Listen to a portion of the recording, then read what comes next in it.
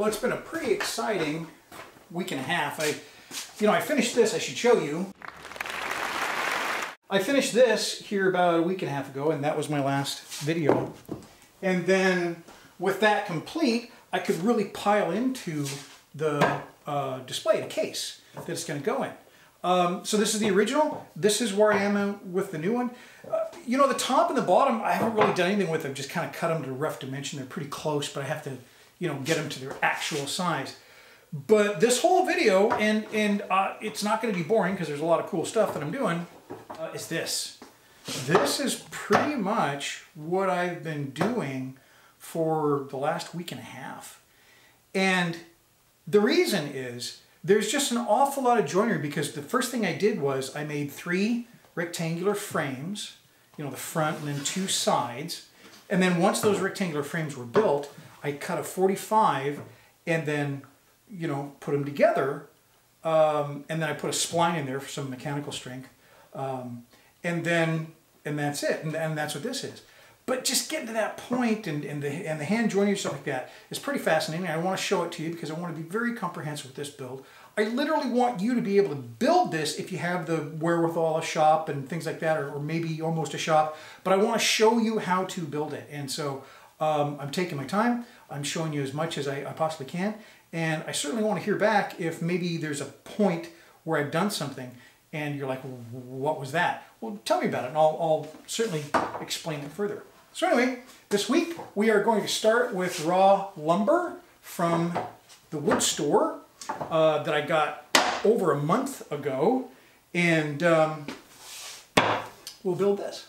So let's start with some planing and jointing.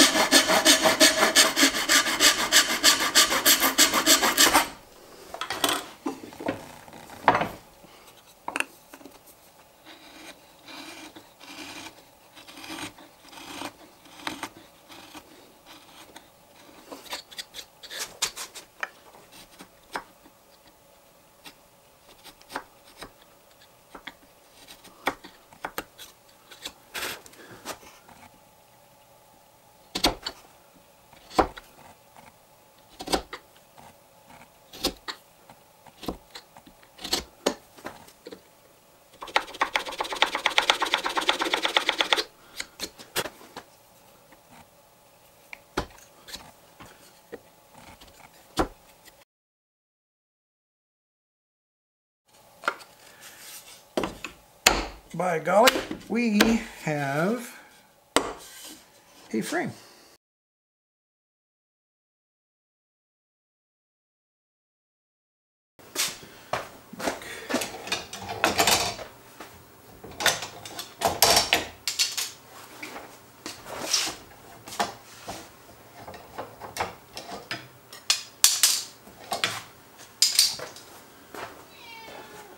What's wrong?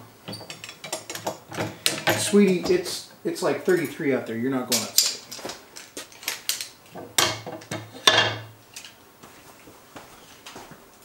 Okay, let's see how I did. There's definitely some cleanup.